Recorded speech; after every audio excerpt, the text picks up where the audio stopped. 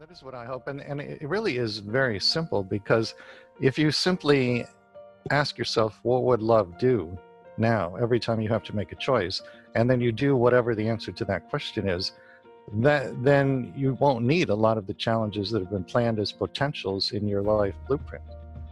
Absolutely. What would love do now? What would love do now? Yeah. As I understand it, Earth is literally the most difficult place in our universe on which to have an incarnation. And only the most courageous of beings come here. There are many, many beings who know there would be value in coming here. They don't have the courage to do that. The fact that you are in a body on planet Earth at this time makes you automatically among the most courageous beings in the universe. So honor yourself for having the courage to be here. Love yourself for the courageous being who you really and truly are. Beautiful. Thank you so much. You got to accentuate the positive. Wow, I feel good. A little bit of feel good goes a long way. You're listening to Karen Swain, teacher of deliberate creation, accentuating the positive, showing you a way to a better life. Accentuating the positive, it's not just fad, it's sanity. Who in their right mind would accentuate anything else? If you feel like that's what you want to do. Hello and welcome to another show, Accentuating the Positive with Karen Swain. So wonderful to be with you again. Remember, if you enjoy our shows, to like and subscribe on the YouTube and leave your comments or your critiques on iTunes or any of the platforms you're listening to. Do I have another incredible, enlightened man to introduce you to today? I'm sure many of you have seen Robert before. Robert Schwartz, welcome to the show. Thank you, Karen. It's a pleasure to be here with you. You know, I really feel like your work is so important. I just love what you're doing on the planet. And we're going to get into your journey, but let me just read your bio for people who haven't met Rob before. Rob Schwartz is a hypnotist who offers between-life soul regressions to help people heal and understand their life plan. His first book, Your Soul's Plan, Discovering the Real Meaning of the Life You Planned Before You Were Born, explores the pre-birth planning of physical illness, having disabled children, deafness, blindness, drug addiction, alcoholism, the death of a loved one, and accidents. In addition to the subject of pets, his second book, Your Soul's Gift, The Healing Power of the Life You Planned Before You Were Born, explores the pre-birth planning of spiritual awakening, miscarriage, abortion, caregiving, abusive relationships, sexuality, adoption, rape, incest, poverty, and mental illness. Rob's mission is to make empowering healing information about the pre-birth planning and the planning of life challenges available to as many people as possible. So that's what we're doing today. Hopefully there's a few more people watching today that hadn't heard your work before. Thanks again for being on the show. Thanks for having me. I'm very happy to be here. So you didn't start out doing this. You were, like many people I speak to on the show, in the corporate world and earning lots of money. You had an MBA and working in marketing. Do you want to just take us briefly through your journey of discovering this work and how you found your mission in life? I'd be happy to do that. As you said, I have an MBA. I was in the corporate sector for a number of years, basically doing different forms of corporate marketing and communications. And I found this work to be very, very unfulfilling. You know, I used to tell people at the time, I had the feeling if I fell off the face of the earth, my clients would hardly even notice I was gone. They would just plug somebody else into that role and carry right along. But at the same time, I had the feeling that there was some kind of purpose or calling to my life. I just didn't know what it was, and I wasn't even sure how to figure out what it was. So when I had this existential crisis, which was back in 2003, I did some very conventional things to try to figure it out. I went for career counseling. I talked to all my friends and family. None of these things really told me what I should be doing with my life. And so almost on a lark, I decided I would go have a session with a psychic medium. I wasn't even sure if I believed in mediumship, but I thought, why not? You know, I'll spend an hour, a little bit of my time, and we'll see what happens. So I did this on May 7 of 2003. And I remember the date, Karen, because this was really the day on which my life changed.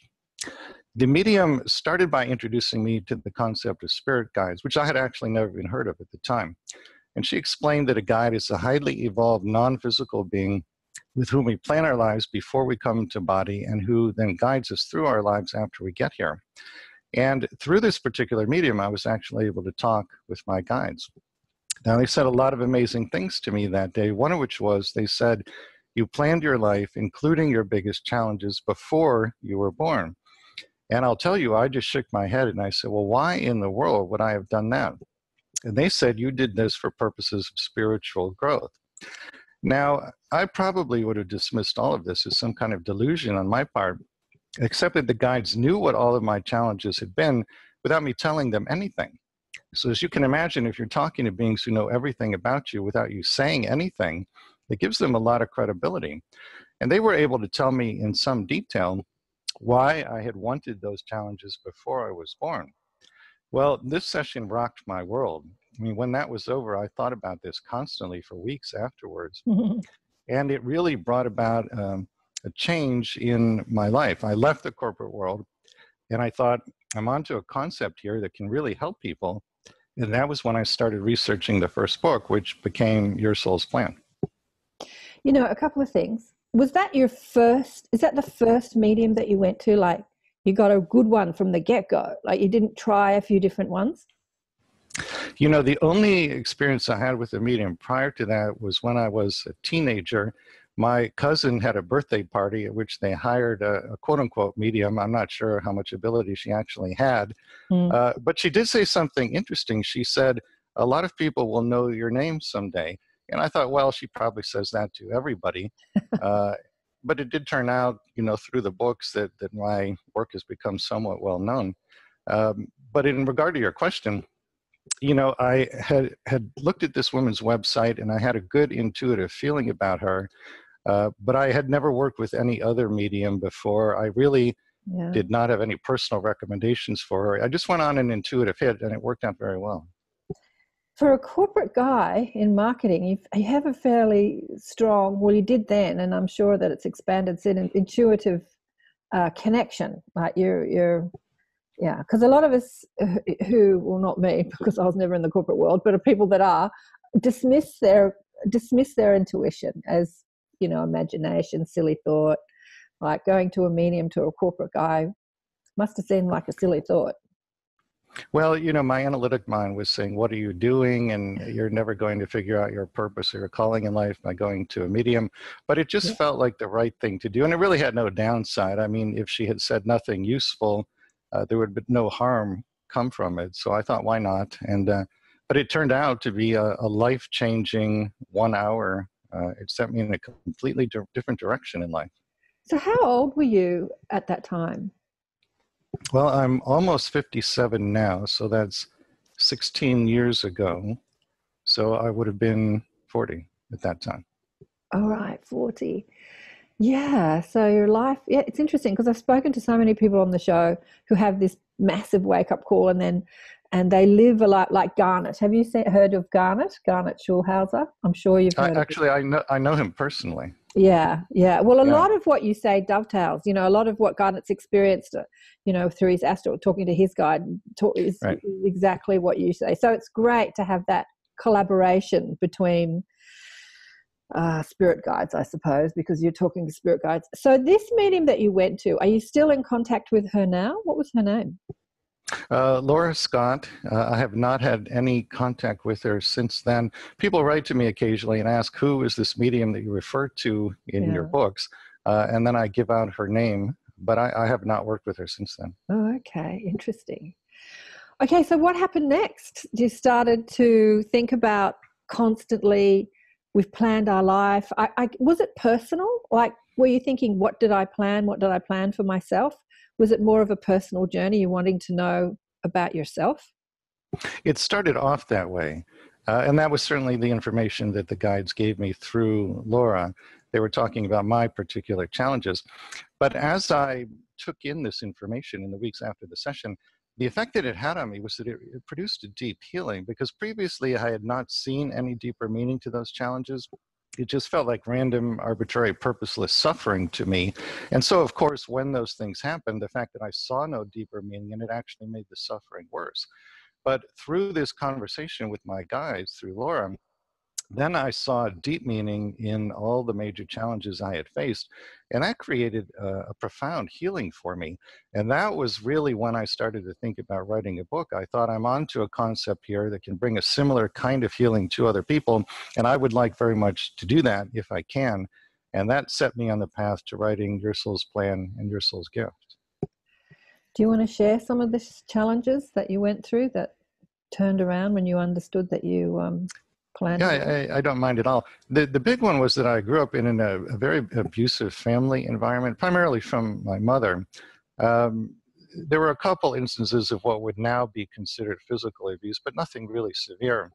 But the emotional abuse was quite intense, and it went on constantly for a number of years until finally, when I was 16, my parents separated. I moved out with my father. So prior to this session with the guides, I had never seen any deeper meaning in that at all. I thought it was a horrible experience and served no constructive purpose whatsoever. But through the work that I have done, I've come to understand that there are a couple of things going on here karmically. One is I've had some past lives in which I didn't have the courage to speak my truth. One of them was in Atlantis. I was a citizen there, opposed to what the government was doing, but afraid to speak out. There was a similar lifetime in Nazi Germany where I was a German citizen, again, opposed to what the Nazis were doing, but afraid to speak out. So when I saw those two lifetimes in my life review, I thought I would like to practice being courageous and speaking my truth. And that's one of the reasons I chose this particular mission in my pre-birth planning, because what I'm saying, that things like rape and incest are planned by souls before they were born, that is not an easy idea to put forward. Yeah. Particularly as a man. It would be different if I were a woman who had experienced those things, but I'm a man and I have not had those experiences. Right. So this tests me to speak my truth. The other thing that I think is going on there, as I understand from the conversations with my guides, is that I've had a number of lives in which I really did not love myself very much and did not succeed in cultivating self-love. And so my current lifetime and the abuse that I experienced as a child, this is what I refer to as the learning through opposites life plan. In other words, I planned to experience this profound lack of compassion in my nuclear family in the hope that it would give me the opportunity and the motivation to go within, cultivate self-compassion, cultivate self-love, and then some years later, having done so, take that compassion and that love and turn it outward in some form of service to others, which is the books and the workshops and the sessions that I do now. Yeah, beautiful. You know, your the cats come to say hello. Hello. You're not speaking your truth in another life and being scared in this life and cultivating self-love and acceptance is, as somebody who activates and accelerates the New World Teachers, it seems to be a common story with many light weavers or teachers, people that are sharing this fear of being persecuted for what they're going to say. It just seems to be, a common collective thought form, even though everyone's had different past lives, if you like, or different soul plans. Do you think it's something that we all took on in order to overcome? I think many, many people have taken that on. I don't want to say everybody, and I don't have any sense of what percentage of the population is working on that particular lesson, but I think it is a very common lesson at this time. And certainly in the private sessions I do, which are between lives regressions, in which the clients find out what they planned before they were born, we learn that a lot of people are working on that particular lesson. Yeah. Well, not the main, populace, like the main people that are not sort of awakening to their spiritual purpose as some sort of facilitator or teacher within the consciousness arena. But people in that, category seem to have this fear of, it was definitely mine as well. Like as a child, even talking to an adult used to make me cry. I was so shy. And then, like you, I had psychics come up to me and say, you're going to be standing in front of lots of people. And I'm like, that's never going to happen. That's just never going to happen. So in my 30s, I figured if that's going to happen, I need to put myself in front of people and get over it. Just get over this whole shyness thing. Were you shy to stand in front of people, or was it just speaking your truth? No, I was, and actually still am shy to stand in front of people. On the Myers-Briggs scale, I'm an extreme introvert. I'm all the way at the far end of the introversion scale. I much prefer listening over talking, which is ironic given the amount of public speaking I do today. Right. I get nervous before every interview like this one. I get nervous before every workshop I do. But you know, there's that Nike commercial, I don't know if you have it in Australia, where their motto is just do it. So I just say to myself, well, just do it, you know, feel the fear and do it anyway, and don't let it get in the way. Yeah. Yeah. I have to say I don't get nervous anymore, but there's something about the nervousness and feeling the fear and doing it anyway, and then and accomplishing what you're fearful of. That's really fulfilling and exhilarating. So you can look at it as a positive thing rather than a negative thing. It is fulfilling and exhilarating, but I, you know, even more so, the thing that motivates me is that I hear from so many people by email who read the books, or in person at the workshops. People will come up and say, thank you for this experience. It was life-changing. And what they're referring to at the workshops is that we do a group between lives regression as part of the weekend. And people come out of that who previously had no idea what their pre-birth plan is. Now they have, in many cases, a very, very detailed idea of what they planned, and also how they're doing in terms of fulfilling the plan and how they can better fulfill it. And that changes people's lives. And every time I hear a comment like that, I know that I'm on the right path. I know that I want to do this, even if I do get nervous giving talks in public. Yeah. So finding out that you planned your abusive childhood had a profound healing on you. Did you go to your parents and thank them physically? I have not done that. My father passed away about 8 years ago. Right. He was a very, very mainstream person and a very logical, analytic person. Mm-hmm. So when he found out what I was writing in my books, his first comment was that he just had no idea what to make of it. And he was concerned that I would never be able to support myself writing books on this subject. Right. Then he found out that that was not the case. And then he said to me, well, it looks like you know something about a subject that I know nothing about. So then he opened up a little bit to it. And what was most touching to me toward the end of his life, when it was clear that he only had a number of days left, I was working on my second book at that time, and I took in the rough drafts and read portions to him, and he found it to be very comforting, especially the fact that there is an afterlife. And we would talk about how, I'd say to him, well, your sisters and brothers will be there to greet you as you cross over. And he said, I sure hope that's true. Mm-hmm. So it was something that he opened up to more and more as life went on. Now, my mother, she has, I don't know if she could be diagnosed, but in my opinion, has some serious mental illness. Right. And has suffered a lot. I don't want to add to her suffering. So I would not go to her and try to discuss this, because my sense is that she really does not remember a lot of what happened. I think she repressed it. Yeah. And I have no desire to traumatize her in any way. So she knows what the books are about. She has skimmed them, but we have not discussed in any meaningful way what our plan is with each other. Yeah, yeah. Well, I mean, we don't have to discuss we planned all this, but just say, thanks, Mum. Thanks for playing your part. Well, she played her part very well, and I'll tell you, if she had not played it so well, I would not be doing what I'm doing today. Absolutely. When I discovered this, I had an abusive childhood as well. I think that's another common theme amongst healers or light weavers, is they choose a lot of contrast within their family environment in order to give birth to desires of healing and understanding. And so, like many, I had an abusive childhood too. And at some point in my 30s, I think, and I was coming to the understanding that I created all of it. Like, I planned it, I created all of it. And just like a director or a producer or a script writer would script in the characters in the play of my life. And then what we do as humans is that when people play their parts so well, we give them Academy Awards, right? That's right. I sat up in bed one night thinking about all the people that had played their parts in my movie, of the movie of my life. And, you know, boyfriends who had hurt me and all the people. And, you know, I gave out Academy Awards to them in my mind according to how well they played their part, in that how they convinced me that they didn't love me. And the Best Actor award went to Dad. You know, he got the pinnacle because he was the one that was beating me up as a child and convincing me that he didn't love me.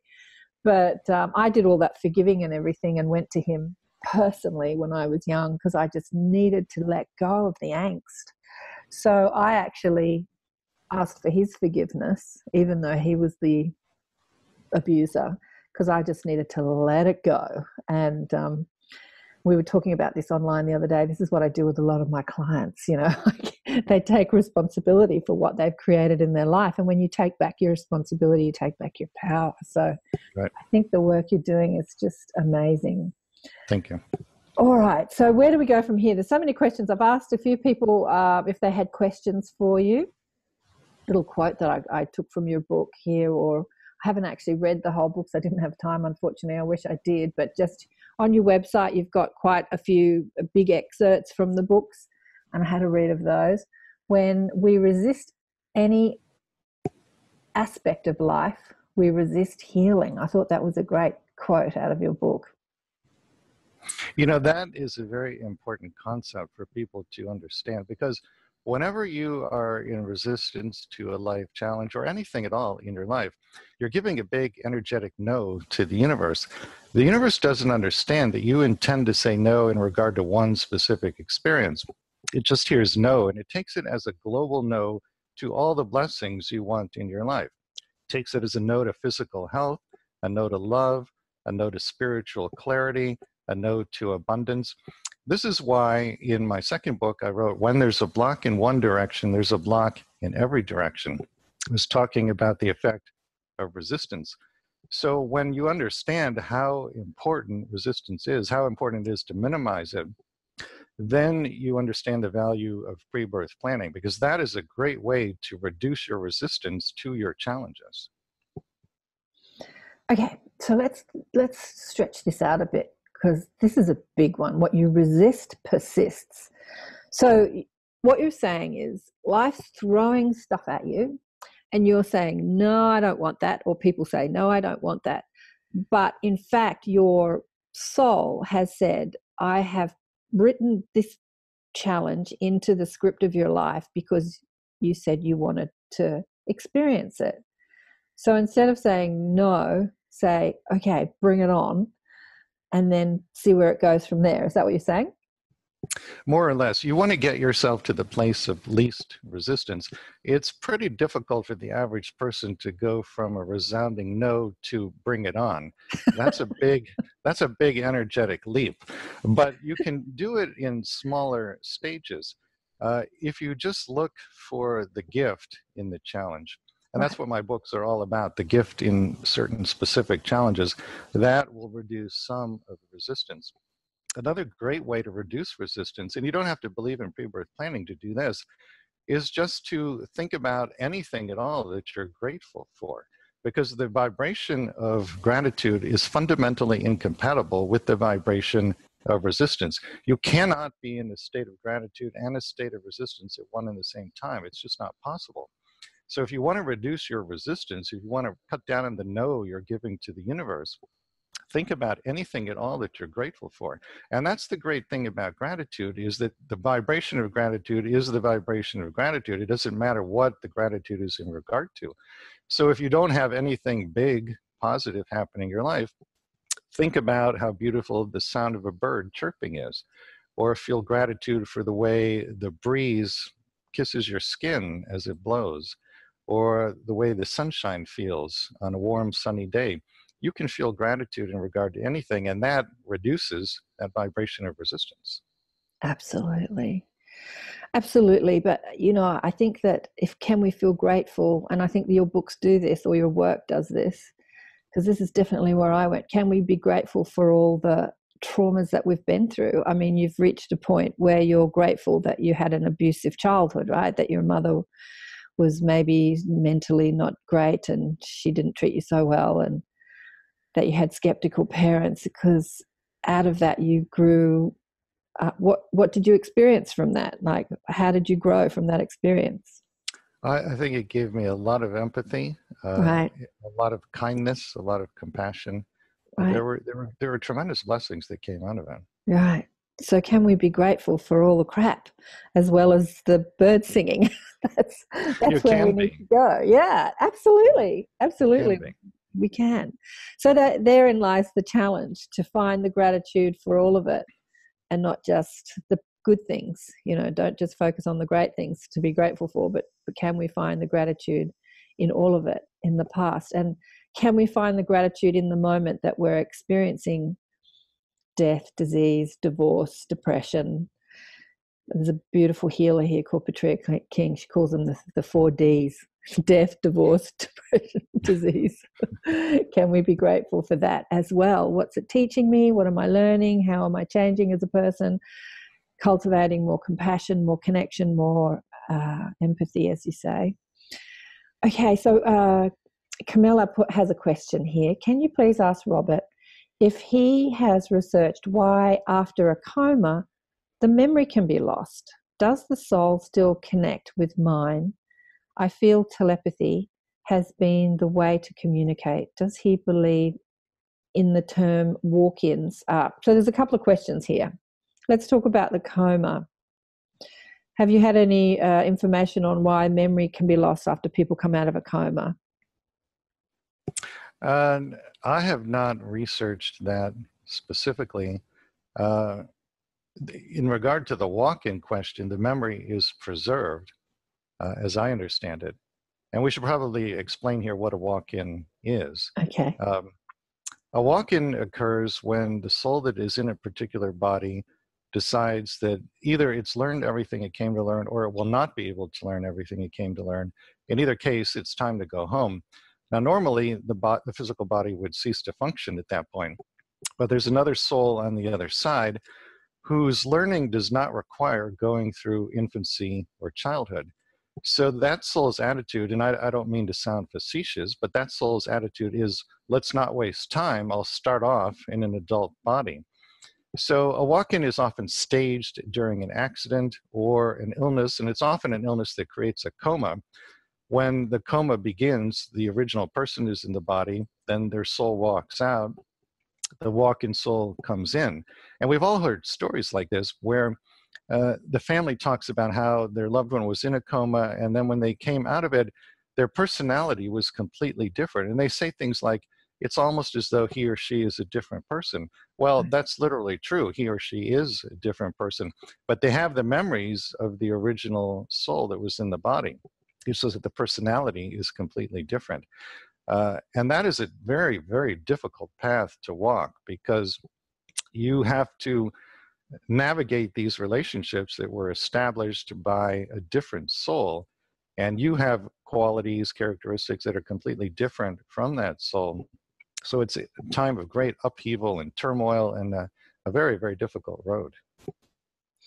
Yeah, I have quite a few friends that have taken that path, and watching them navigate that, and relating to their family of birth, because they seem so different. But anyway, but also what can happen is that a different aspect of your soul can walk in.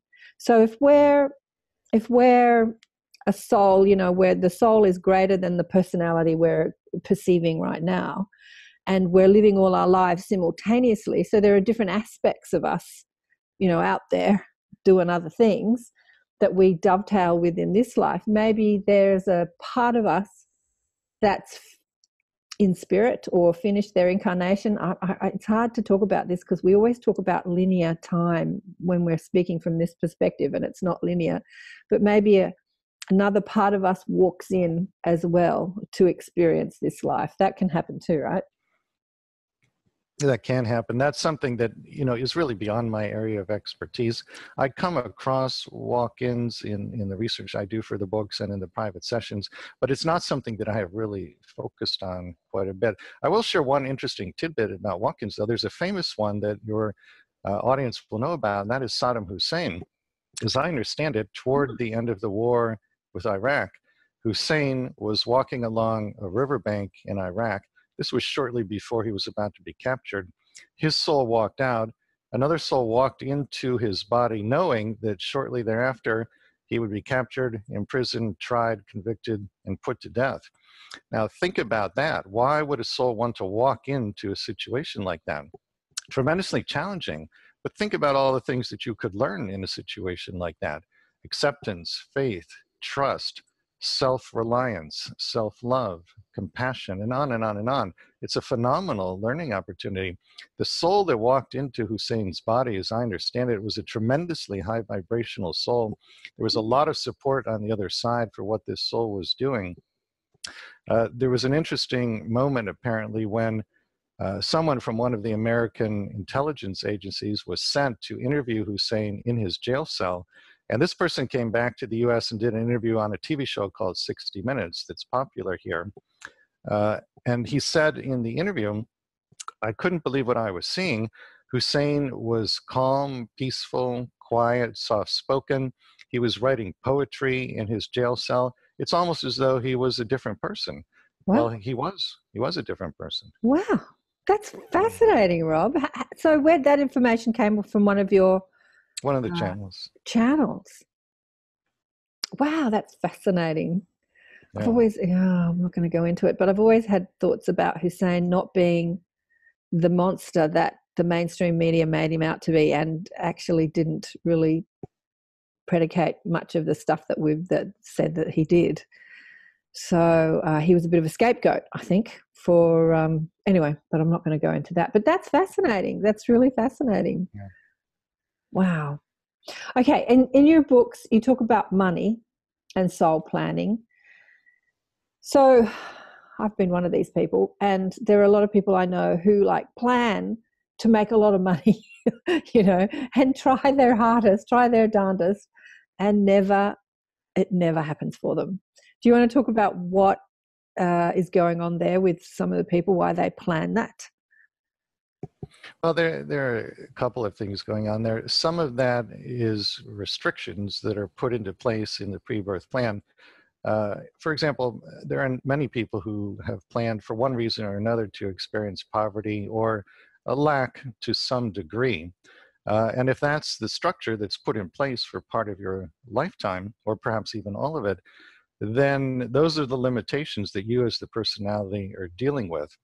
You can't go outside the framework of the pre-birth plan. Within the plan itself, you have tremendous flexibility to make free will decisions, but there are limitations or borders around the plan that you as the personality simply can't go beyond unless the plan is amended at the soul level. The other thing that is happening there, I think it's largely a matter of vibration. Edgar Cayce said mind is the builder, and it is. Many people are thinking low vibrational thoughts. They believe in lack, they believe in scarcity. They have other false beliefs like the money has to come through work and you have to work hard in order to get the money. Right. Well, if you believe that, that will be your reality. The world will always mirror your beliefs back to you. Once you give up false beliefs like that, and you understand that abundance is your birthright as a divine being, then it comes much more readily. Yeah. Okay. So this is how I wanted to talk about how pre-birth planning and law of attraction dovetails, because let's just use money. People love talking about money as something. So say you've come in to learn to be a healer and a teacher and not to put your focus on the material world. And so you've set it up that even though people around you would have a lot of material stuff, you wouldn't, because you wanted to hone your focus into more in, like, you know, talking to your guides or getting more inward focus rather than outward focus, get too distracted with all the bells and whistles of the physical world, you know, travel and shoes and restaurants and blah, blah, blah. Yeah. So no matter how hard you try, you can't make any money because that's not your plan, even though the world is telling you, be successful, make money, buy lots of clothes, you know, have a big house, go on holidays. And so you're trying to fit into this world, but it's not happening for you. So you do law of attraction courses and you try and vibe abundance and it still doesn't happen to you. So how is the pre-birth planning and law of attraction working together here? Well, there's a very elegant, intricate intersection between the two. Again, you cannot go beyond the boundaries that are imposed by the pre-birth plan unless it is amended after you've come into body. But you have flexibility and free will within the boundaries of the plan. So if your plan, for example, is to be a healer, your higher self will see to it that you always have enough income to continue as a healer for whatever portion of your life you planned to be a healer. You will have that. If you want to go far beyond that and do the restaurants and the big house and the trips and the shoes and all of that, then if it's not part of the plan, thinking certain thoughts to magnetize those sorts of things to you is not going to be very successful. And you'll be frustrated and you'll think of yourself as a failure most likely until you start to understand that there are other things that you can learn from those limitations. It shifts your priorities. It forces you to go within and become more self-referencing. It forces you to focus on things that you have control over, like how well do you treat yourself? How much love do you cultivate for yourself? How much love do you give and receive in your relationships with other people? That really is the bottom line reason why we're here. We're learning lessons in how to give and receive love. So when you get to your life review at the end of the lifetime, you're not going to care that you didn't have a lot of shoes or a big house, but you will very much be concerned about how you did in terms of giving and receiving love. If you know that while you're in body, then you can focus on that while you're here and hopefully have a very satisfying life, even if you don't have a lot of money. Right. Beautiful. Yeah. So, you know, Esther Hicks, the teachings of Abraham, I'm sure you know these teachings. Yeah, sure. You know, talk about, well, if you vibrationally align with something, you can manifest anything you want. So from that understanding, a lot of people think, okay, I can get anything I want if I vibrationally align with it. But she doesn't bring in this concept of pre-birth planning, at least not that I know of. Maybe she has now. I don't know. I haven't heard her speak for quite a few years.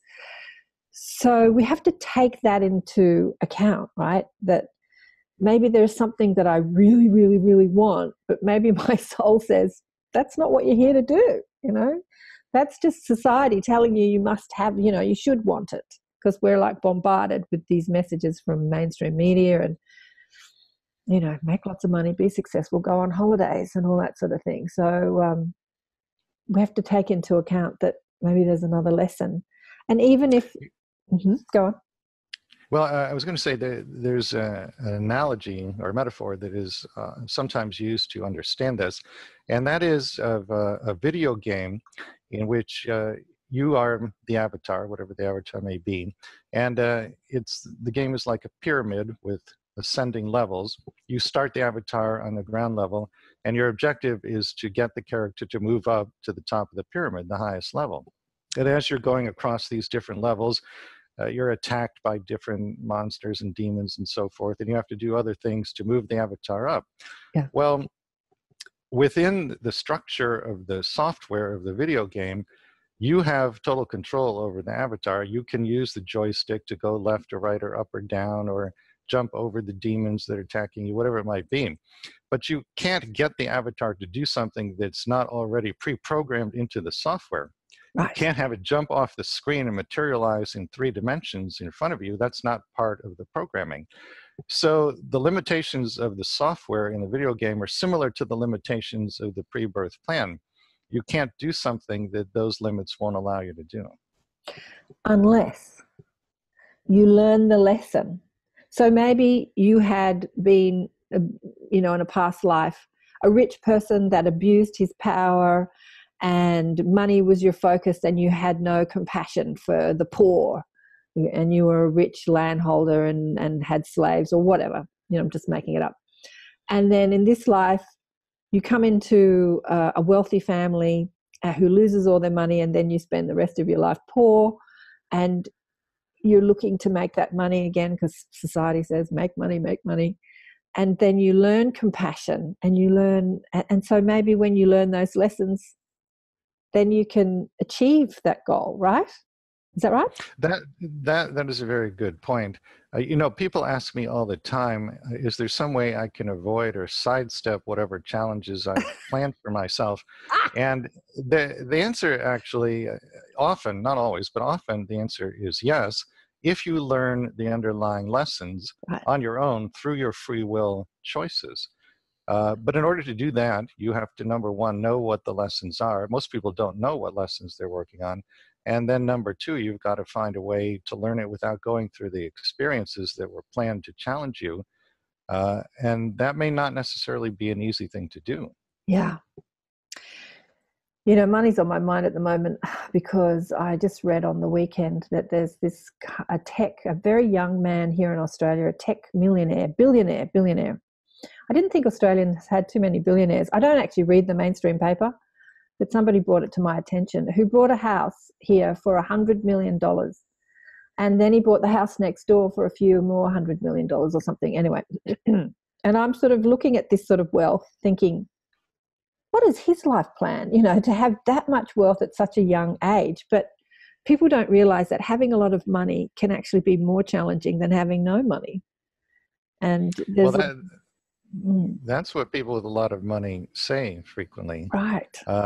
And the life plan is not to have a lot of money just so you can have big houses and enjoy yourself and party for the rest of your lifetime. There are lessons that go with that, learning how to use money and power responsibly in service to others, with love. Those are challenging lessons. Yeah. I came from a wealthy family, and my dad lost all his money, but I watched him and his siblings squabble over the money. And my father didn't speak to his brother for 30 years because when his mother died, she had left them both a beautiful old Rolls Royce. That's a classic car now. It's a beautiful old, old 20s or 30s, I can't remember, but one of the old ones. And my dad couldn't afford to buy his brother out. And so because of that, he didn't speak to him for 30 years. And it just makes me shake my head over something as silly as that. And on his deathbed, he went to the hospital and said, oh, hi, I haven't spoken to you for 30 years. And I'm like, took you 30 years over something as stupid as a car? It's just crazy, isn't it? Anyway, I'm sure they'll be doing some more plans. They're both gone now. So they'll be doing some more plans around the whole money thing. But I saw money just destroy the relationships within his family. And it wasn't, having money didn't help any of them, in fact. So it was interesting. Okay, more questions here. Yep, go on. I was going to say they may very well plan to be extremely wealthy in their next incarnation in order to attempt to learn the same lessons and get it right this time. Yeah, exactly. I think that Garnet spoke about in one of his sojourns on the other side, watching a pre-birth planning session, and the person who was planning to come in as a son or a daughter of a tech millionaire because they had had money a few times in a past life. And then their guides had said to them, maybe you don't come in as their son or daughter, maybe come in as their gardener. Because again, I remember that. Do you remember that? Yeah. And the purpose of being the gardener was that they were going to endure a lot of verbal abuse from coworkers, and I think perhaps the family itself. And the thinking was you'll learn more from that than just being the son or daughter of billionaires. Yeah. It's so fascinating, this stuff, so fascinating. Okay, You spoke with people who remembered their soul planning, who had illnesses in their lives. When you were first setting out, when you had this idea, you know, I'm going to speak with people who remembered their life plan, who remembers their life plan apart from people that are going to psychics or mediums or who are mediums? Do people spontaneously remember? There are very few people who remember their pre-birth planning, and the ones who do have memory, it's a very partial, hazy memory. I don't think I've met anybody who has a strong, detailed recollection of the pre-birth planning. When I first started to research people's pre-birth plans for my first book, I assumed incorrectly that there would be people in the world who would have a detailed recall of their pre-birth planning. And that was my first attempt to research the book. I went onto the internet, which was new at that time. I went to every spirituality bulletin board I could find, and I posted a notice saying, author writing a book about how we plan our lives before we're born. If you remember planning your life, please contact me. Well, I got thousands of emails from people all over the world, but not a single one of them remembered planning their current lifetime. They were writing in with memories of past lives on Earth, past lives on other planets, non-physical lifetimes, all kinds of very interesting things, but nobody in that group remembered planning the current lifetime. Right. Yeah, so it's set up that way, right? That we're not supposed to remember. Sure. Yeah. I guess that as we live our life, we can look back and we can see that we've planned that. Like I have a friend and a client in my online group whose husband's just, I call it drop the body, because, you know, I've had so many people that have died. Mum dies when I'm 16, best friends died. They just keep dropping along the way. And so they kept coming back to me saying, you know, there's no such thing as death. So I never say died. I always say drop the body. And she was saying online the other day that even though she's grieving and her kids are grieving because he was young, and they're young, you know, in their 40s, she knows that she planned it this way. And that she knows that it was all planned. Like, I know that I planned this. I know that I planned that. So she's right in the middle of the whole scenario, but she's in that realization that she's planned it this way, which is quite beautiful to see, really, because she's been on her spiritual path for a few years now, and she's been exploring all this stuff. So she's in the thick of life in its most juicy, but she knows she's planned it. I don't know if it makes it better. Maybe it makes it easier, but doesn't make the grief go away, really. No, and it's very important to still allow yourself to feel the emotions. You don't want to use pre-birth planning to intellectualize the things that you go through. If you don't process the emotions, you'll end up being physically ill at some point until you do. But the real value of the pre-birth planning, I think, is that it pulls you out of victim consciousness. So the person you were talking about, for example, if she had never heard of the concept of pre-birth planning and one person after another drops the body, she's probably going to go into victim mentality and feel like God or the universe is punishing her. But if she knows that she planned it, it will keep her out of victim consciousness. Victim consciousness, as I understand it, is literally the single lowest frequency a human being can be at. And it tends to be self-perpetuating, because if you believe yourself to be a victim, you're stating energetically to the universe that you are a victim. Well, whatever energetic statement you make to the universe, it always says, yes, that's right, you are. So if you state energetically to the universe that you're a victim, it says, yes, you are a victim, and it brings you more experiences that seem to confirm to you that you are a victim. The way to break out of that is simply to understand that you're the powerful soul who planned these experiences. It's so enlightening, Rob. It's just so enlightening.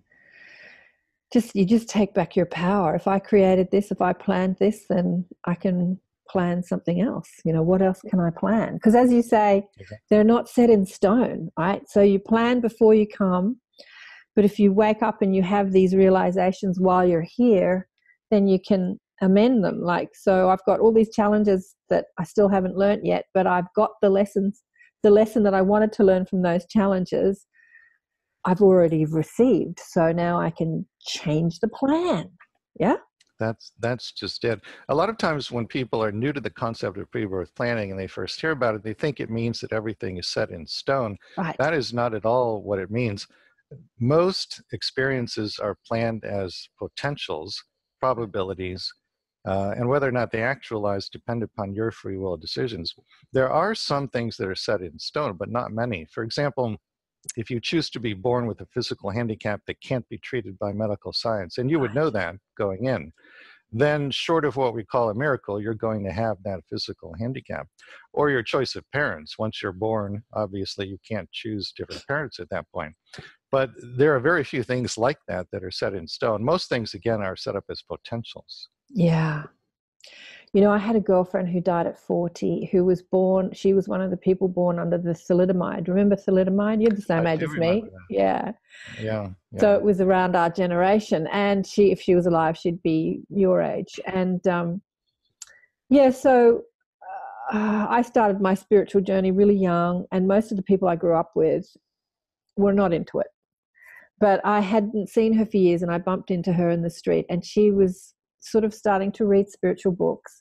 And so we got together again as friends, and she was on her spiritual path because she was born, it was really interesting. She was born into a very beautiful, physically beautiful looking family. Her father was beautiful, her mother was beautiful, and two other sisters who were stunningly beautiful. And then she's born with deformities, right? Physical deformities. Although her face was very beautiful, she had one short arm and she had no thumbs, but most of her physical deformities were internal. The doctor said she wouldn't live past 6, she wouldn't live past 16, she wouldn't live past 20, she wouldn't live past. They kept killing her off, and she kept living and smoking and drinking and having, affairs. Like, she kept living, like really living, not just trying to survive, but really living life, because she's like, I'm going to die soon, I'm just going to do what I like. And she kept living. But I remember when we were having a spiritual discussion once, she said, I've been told by some people that I must have been really mean in a past life to come in deformed in this life, which is not so, right? It was such a terrible thing to think, like I must have been really horrible in a past life to come in deformed in this life. What do you say about it? Karma is often conceptualized in that way as some kind of punishment, and that is really not at all what I've seen in my work. You're not being punished by God or the universe or some being or counsel external to yourself. You see in your life review how you did in the past lives, and then if you feel you could have done better, if you left certain lessons unlearned, then you yourself set up the challenges, but not as a punishment. You set it up as a learning opportunity, a continuation of what you were working on in past lives. Yeah. I actually, and I've heard you talk about this, that sometimes people come in, like the story. Do you want to tell the story that the two rich women that went to see Edgar Cayce? Sure. Yeah. So just a bit of background in case people aren't familiar with Cayce. He's now back on the other side. Many people regard him as the greatest American psychic medium who has ever lived. So late in Cayce's career, after he'd already read for thousands and thousands of people, he was visited by two wealthy women from New York City, sisters. And the sisters said to him, Mr. Cayce, we are at the end of our rope in regard to our brother. He lives under a bridge in New York. He drinks too much. We come from a wealthy family, but he long ago squandered his share of the family fortune. Over the years, we've tried everything we can think of to help him turn his life around, and nothing has worked. Mr. Cayce, can you tell us anything that will help us help our brother? Well, upon hearing this, Cayce did what he always did, which is he went into trance. He went into the Akashic record, which is the complete non-physical record of everything relevant to Earth, including the pre-birth planning. And then he said to the sisters, your brother is the single most highly evolved soul about whom I have ever obtained information. And the three of you planned before any of you were born for him to do exactly what he's been doing so that the two of you could learn to be more compassionate. Well, that was not the response they were hoping for, but that's how it works. But, because we don't know as a society that this is what's going on, we tend to judge people like the brother, when in fact, the brother, in this case, is a very highly evolved soul who's coming in as a teacher to his sisters. Yeah, I love that story. It's such a beautiful story. And, as I think of my friend and the family, I believe she was a highly evolved soul that chose to come in as a with some deformity into a beautiful family to teach them about compassion and loving, and not to get so caught up with looking good. You know, like, I got to tell you, Rob, she had her work cut out for her, because they still were completely obsessed with beauty and looking good and success and like they were still, even though they had this sister that was this standing there, like showing them. Yeah, it's interesting. When she dropped her body, her other sister, the second down, so she was the eldest, and then the next one, she actually dropped her body a few years later. And I was really confused about this, and I had a chat with my guides, and they said really she came in as a support system for Nikki, who had taken on these challenges. And the second sister, even though she was beautiful and intelligent, she was really there and she was very much her support system. And when she was no longer here, then her life had sort of finished its mission, if you like. Even though she had been at my house talking about how she wanted to get married and have children and make money and all that stuff that we're supposed to do, and I was like teaching her about law of attraction, how she could get everything she wanted, she goes and dies of a brain tumor. And I'm like, damn.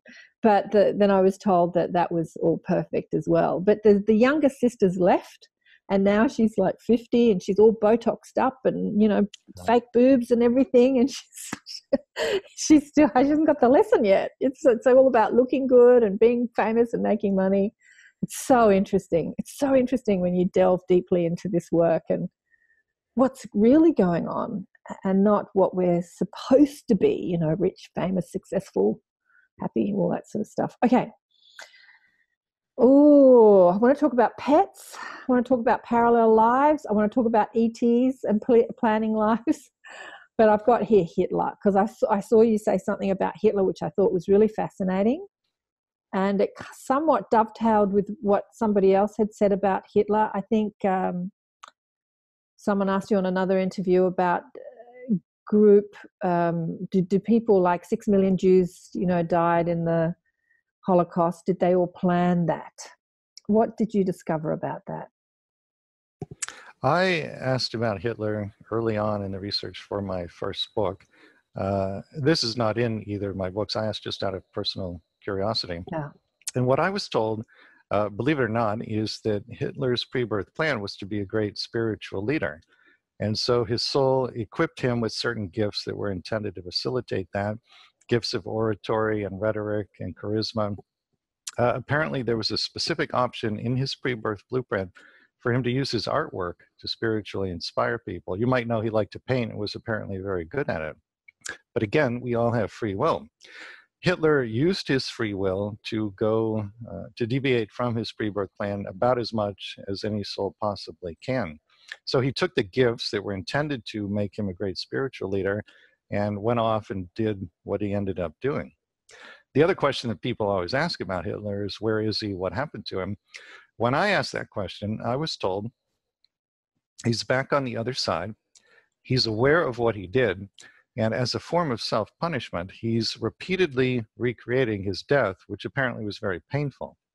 So it's important to emphasize here, he's not being punished by God or some being external to him. This is a self-inflicted punishment. He's loved unconditionally by God, just as all beings are. He's surrounded by loving guides and angels. Presumably they're beaming light to him. He probably doesn't perceive it, but eventually he will. Then he'll move into the light. And presumably at that point, he'll feel that he's got a lot of karma to balance and he'll start incarnating again. Well, yeah, I heard you say that on another show. And Garnet has actually had a chat with Hitler on the other side. I know. Yeah, and he's obviously finished. He said that he did go through what you talked about, again, linear time. So there was a period or a moment or an experience that he did experience what you've spoken about, but that he is no longer doing that. And he did say to Garnet that he would reincarnate into Earth to try and make up for some of the mistakes that he made. But surely all of it wasn't a mistake. I can't imagine that what happened was like it has to have been planned at some point. Even though he didn't become the great spiritual leader, in the eyes of many who revered him, he was a great leader, even though somewhat misguided. So surely all the gas camps and everything, and 6 million people died, that none of that must have been planned. Well, again, it depends on the definition of planned. If planned means foreseen as a potential, then that probably is the case. It may have been foreseen as an unlikely potential, and certainly Hitler's soul's hope was that he would become this great spiritual leader.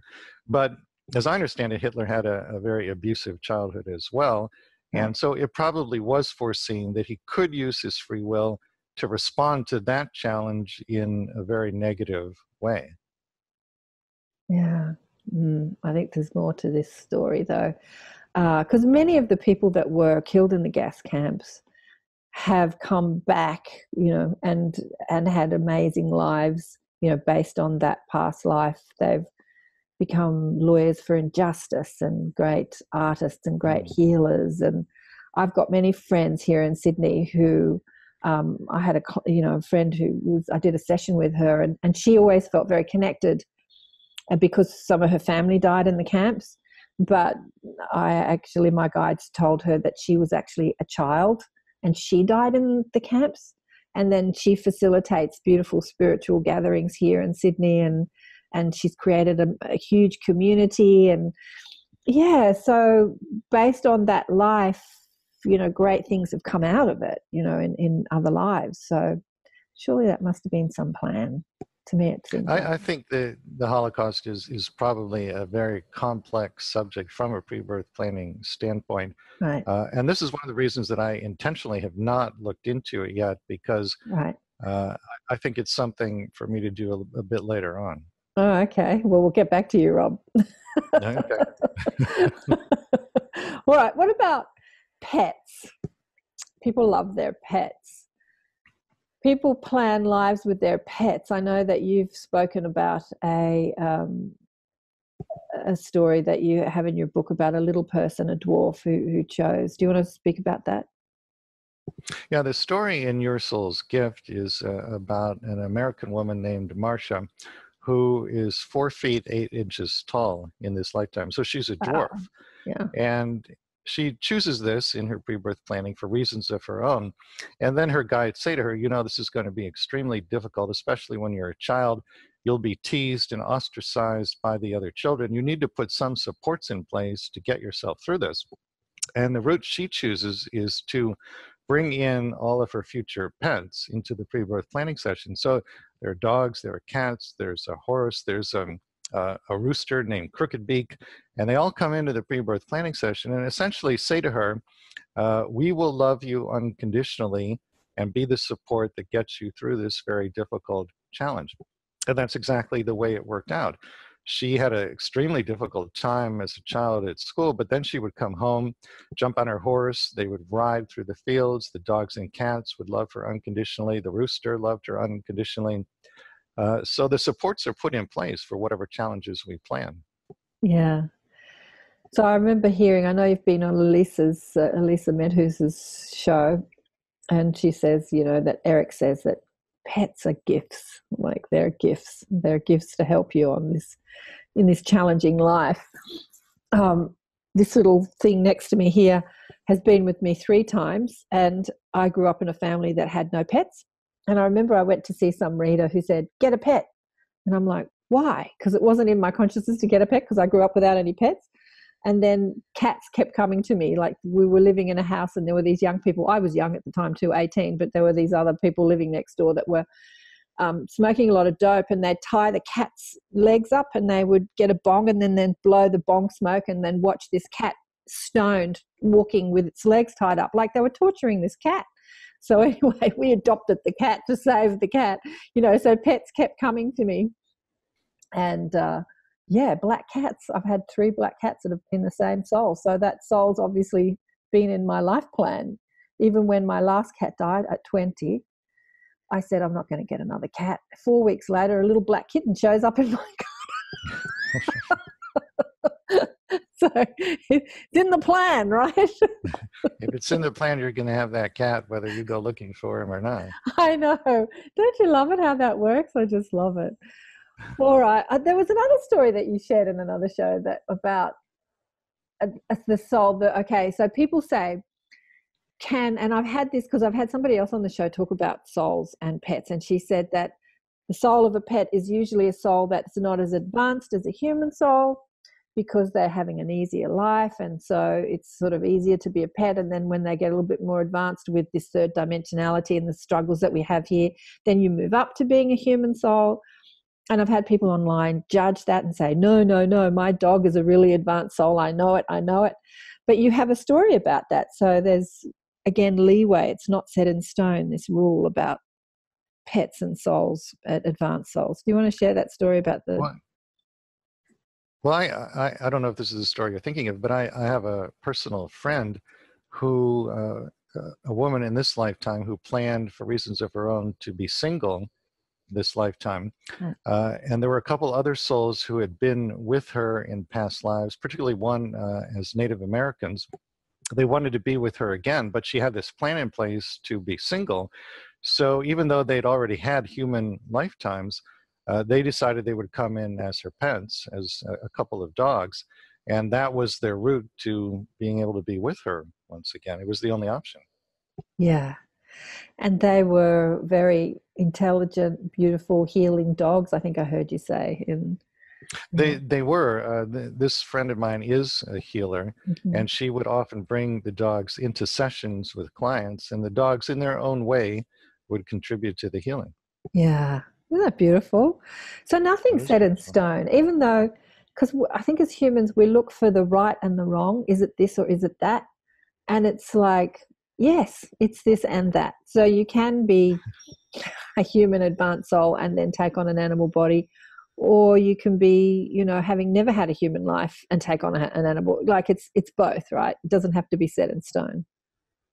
It's both. I think the much more common route is to be animal a number of times and then become human. Right. But there are these other options. There's options, always options. Okay, what about ET souls? ET's planning a human life. Have you delved into that? I have not looked at that too much. I know certainly that it happens. But, when you say ET souls, it makes it sound almost as though those souls are different from non-ET souls. Yeah. That isn't my understanding. Yeah, these souls are souls are souls. Yeah, souls are souls. They may have started off somewhere else and then moved on to the earth experience, but a soul is a soul. Yeah. So have you had any experience of a soul who's never had because I've met many of them incarnate, that one girl I had on the show, she called herself a first earther. Yeah.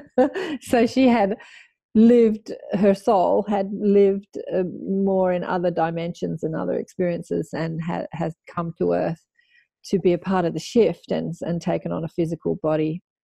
And have you had any experience with soul plannings of people like that? I can't think off the top of my head of somebody I met who was here as their first incarnation on Earth.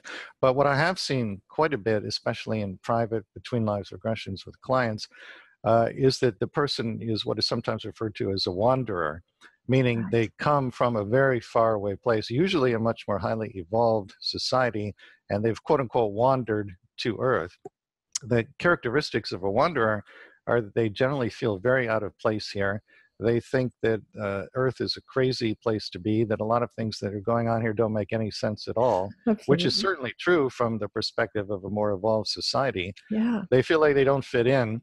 There's a wonderful channeled book on this subject called The Wanderer's Handbook by a channel named Carla Ruckert, who returned to spirit herself a few years ago. And I always recommend that book to clients who are wanderers because it helps them understand who they are, why they came here, and what they can do to feel more at home here. What about yourself? Have you had any experiences on other dimensions and other planets? I asked about this in one of the very early channeling sessions for the first book. The response that I got was that I did come originally from some faraway place in the Pleiades, And I asked what the name of the planet was, and they said Kumargan, which means nothing to me. I don't remember that name, but that's what I was told from a source that I consider to be reliable. Right. And how did that land with you? It made sense because I have often thought myself that a lot of what goes on here on Earth is crazy. And makes no sense at all. Yeah. So when I was told that I come from a place that might be more highly evolved, that resonated as true. Yeah. I asked my guides about you too, because I found your personality. I've understood a few more things about you having this conversation with you, and that shyness. What did you say? That level of introversion right off the street. So I asked why you had this sort of quite steady personality, let me say. And I was thinking, it's kind of like Mr. Spock on Star Trek. A bit like Mr. Spock on Star Trek. Not, the emotions don't go up and down. Like if you listen to me, up and down and up and down, and you're sort of more level. And they said to me, yeah, that's right, because emotion for you is from where you come from is more stable. Humans, we're all over the place, but where you come from, it's much more logical. Like emotions connected with the intellect more. It's not so over the place. And I think humans here are just, they're so in their emotional body and screaming and yelling at people and laughing out loud, and like they don't have that logic connected to it so much. That's what they told me about you. Well, that makes sense. That resonates for me. It does. Yeah. We'll just call you Mr. Spock from now on. All righty, what time is it? We've been yakking for ages. There's so much to say to you, Rob. You're just fascinating. I wanted to talk about, there's something you said about, the tsunami in 2004. There was something that you were talking about. Do you remember what that was? I can't remember. I've jotted it down as I was watching some interviews with you. Well, a lot of people want to know about the pre-birth planning of large-scale events, right, which for the most part is not a subject I have yet examined. But there is one event that I know something about, and that's the tsunami that hit Southeast Asia a number of years ago, in which you might remember 100,000 people or so were killed.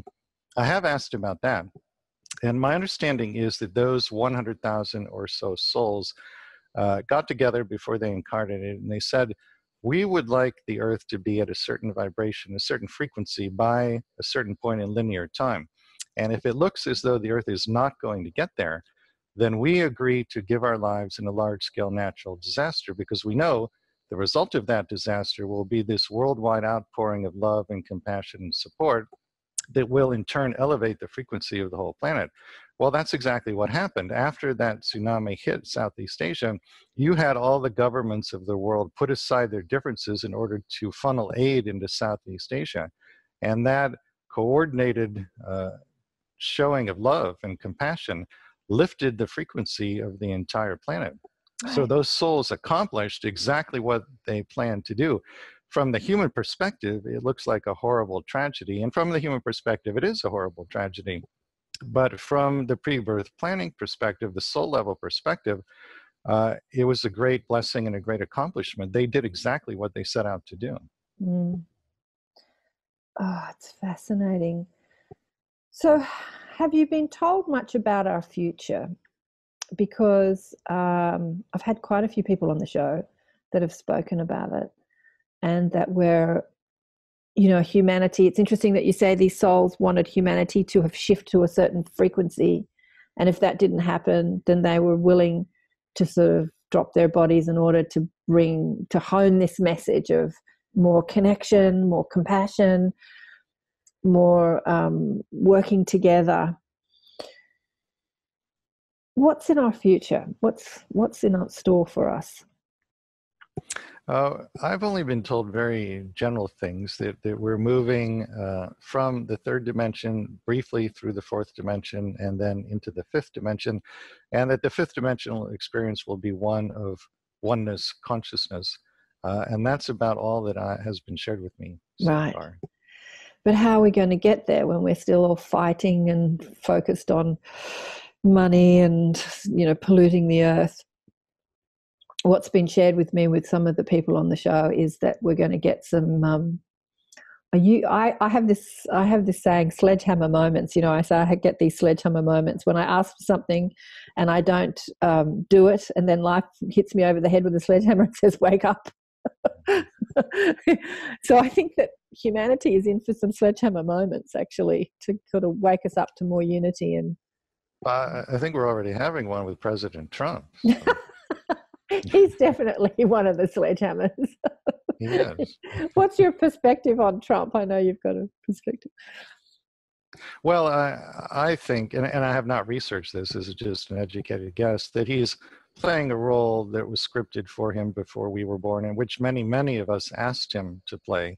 At the level of the personality, we glorify and heroify and also vilify certain roles. So he's in a role that is widely vilified, but from the perspective on the other side, there is no judgment like that. All of these roles are seen as valuable and important and necessary. And I think, as you said, he's probably one of the sledgehammers. But so his ideas on women and feminine power have, I think I heard you say in another interview, there's more women now running for Congress, and like it's making women stand up and have more of a voice, because he seems to be sort of, creating, like talking about the opposite. So women are sort of standing up to sort of try and offset his rhetoric around, Yes, women are supposed to be forward. That's already happened here in the U.S. We had more women run for Congress than ever before. More were elected than ever before. And the House of Representatives here in the U.S. now has more women and younger women than any previous class of representatives. So it's moved in that direction already. So he's playing his role to perfection, really. I think he is. Yeah, he's doing a good job. We have to give him an Academy Award. I think as much as people don't like him now, I think those same people will be thanking him profusely when we all get back to the other side. Yeah. Well, exactly. Yeah. There's a great old movie that had a remake with Keanu Reeves called The Day the Earth Stood Still. It was on television the other night. Funnily enough, when I was down staying with my brother over the weekend, I was racking my brain. That movie? What's the name of it? What's the name of it? And I switch on the television last night, and there it is. It's like, oh, hello, thank you. But the premise in this movie is that the aliens have come to Earth to wipe humanity off the planet because they're a cancer to the planet and they're killing her. And so I think he says, I've come to save the Earth. And then when the heroine in the movie says, I thought you said you came to save the Earth. He said, yes, I've come to save the Earth, but that means I've got to kill all the humans to save the Earth. Oh. Have you seen the movie? I have not seen that movie. It's made in the 30s or 50s and then made again probably in the early 2000s. And he goes and speaks to a scientist, a philosopher, who says, don't kill us off yet. It's when humanity is pressed, moves to the precipice, that they change. It's like it's only when we move to the brink of life and death do we change. And I remember hearing that many years ago, thinking, that's not true. We can change without being pressed, without being like life or death. We can change just because we want to change. And now, a few years later, I think as I watch the majority of humanity, I think actually maybe they were right in that movie. Maybe we have to move to the brink of disaster before we do change our pollutive ways. Or what do you think about that, Rob? I think there's some truth to that. I mean, certainly if people could change their ways easily, then Trump would never have been called into the role that he's in now. It would never have been necessary. So we do need some of those sledgehammers. There's a few more sledgehammer moments to come. But when we move to a new Earth or a new shift or a shift in dimension, the challenges in the third dimension we put all these challenges in place in order to expand and grow. But then as we shift, I think I've heard you say, we don't need the contrast or the polarity. We don't need the trauma in order to learn, that we can learn just because we want to learn. We can grow just because we want to grow. Like we can. I certainly believe that that's possible. The Buddha supposedly said that you can learn anything you want to learn through joyful experiences. And I believe that that is true at a certain level of consciousness, but you have to get to that level of consciousness first. Right. Yeah. So we don't need to plan in all with disasters. We can learn through joy and yeah, just like you learn at university through reading and applying what you read. I hope that these shows, you know, and the books, I hope that your books and my books, that people learn through reading and seeing other people's experiences, and they don't have to go through their own dramas, that they can just change because they choose to change rather than having the sledgehammer moments. Is that what Yeah, and you know, that is what I hope. And it really is very simple, because if you simply ask yourself, what would love do now, every time you have to make a choice, and then you do whatever the answer to that question is, then you won't need a lot of the challenges that have been planned as potentials in your life blueprint. Absolutely. What would love do now? What would love do now? Yeah, absolutely. Rob Schwartz, it's been just so beautiful. Thank you so much for being on the show. Do you want to leave, is there a pearl that you want to leave our listeners with before we go? Well, the thought I would leave people with is, as I understand it, Earth is literally the most difficult place in our universe on which to have an incarnation. And only the most courageous of beings come here. There are many, many beings who know there would be value in coming here. They don't have the courage to do that. The fact that you are in a body on planet Earth at this time makes you automatically among the most courageous beings in the universe. So honor yourself for having the courage to be here. Love yourself for the courageous being who you really and truly are. Beautiful. Thank you so much. You're welcome. It's a pleasure. Fabulous show with Rob Schwartz. Fascinating, isn't it?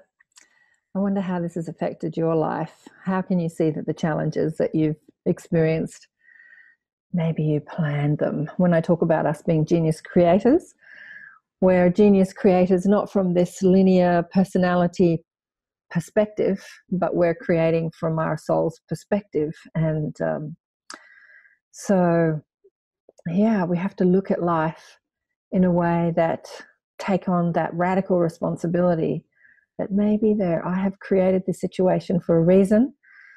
He talks about, we didn't go into it, I could have talked to Rob all day actually. He talks about abusive relationships, how a lot of souls plan to come into abusive marriages and relationships to foster more compassion, and all sorts of reasons why we choose the challenges that we choose.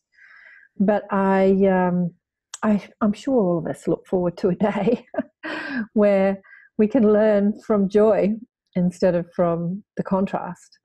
It's very much been a third dimensional experience to learn to create contrast, to create drama and problems in order to have experiences, in order to grow and learn and remember love, return to love, to set up situations where no love appears to be there, either in relationships or in situations, and then to find the love within, even though you're not experiencing it outside yourself. You know, can you find that love inside?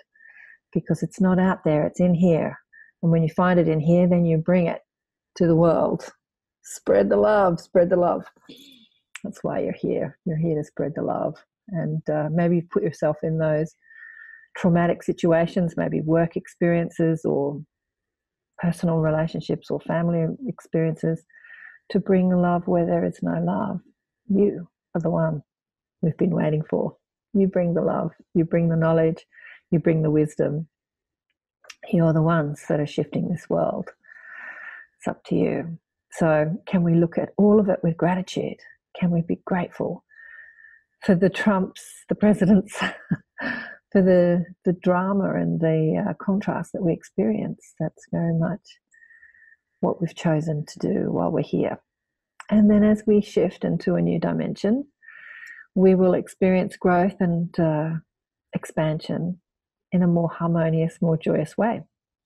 I think we've spoken about on either the Inner Sanctum or a show, somebody said, oh yeah, it was in the Inner Sanctum, that's right. Courtney had asked Garnet, it was with Garnet, you know, what if you move to the new earth and there's no disease or, you know, money problems or hatred, no negative emotions, you know, what are we learning if there's no contrast? And my guides have said, oh, there's so much to learn. There's so much to learn, but we don't have to learn through the drama. We can learn through just wanting to learn, through a curious mind, having a curious mind and wanting to know. So the lessons that we have are like the lessons that we have when we're at university or school. You know, how can I create that when it seems impossible? I can find a way. So there's so much to learn and expand, and we don't have to create the drama. But if there is drama in your life, bless it, love it, and you'll get the lesson from it. Be grateful for it, and then you can move to a place where joy is your default setting. Like me, I live in joy, absolute joy. So thanks again for listening and watching to another show, Accentuating the Positive. And remember to like and subscribe and leave your comments, and join our inner sanctum if you want to have this conversation with a little intimate group and talk about all this stuff. This is what we talk about. I love it. I love it. Online each month, a few times a month, and then I invite a guest teacher to come. I have to invite Rob, actually. I'm booked out for guest teachers this year, but maybe next year I'll invite Rob in and we can pump him full of questions. Maybe we've got some questions for him. As I said on the last show, Rich Martini's coming up this month in the Inner Sanctum. So hacking the afterlife, if you've got questions about the afterlife, you can hack Rich Martini in the Inner Sanctum. He's fabulous. He's such a joy. And remember to buy the book Awakened by Death. As I said to Rob, by reading the books and watching the shows and listening to how other people overcame their challenges, we can learn like that. We don't have to actually create our own challenges to learn. We can learn from how other people overcame their challenges. And so hopefully these book series that I put out, books I put out, and the shows that I put out and the online sessions that I do are helping people evolve and learn and return to love without having to go through the dramas or even fulfill their life plan. So maybe they've put in plan all these traumatic things, and once you've learnt the lesson, you don't have to go through it. You can lead a life of love and joy and ease and grace and be the genius, deliberate creators that you came here to be. Because this is who you are. You are a genius creator, a genius. Can you be a genius, deliberate creator? Once you lead your life with love, then you're being deliberate in flowing your energy. Love you all. Bye for now. Mwah.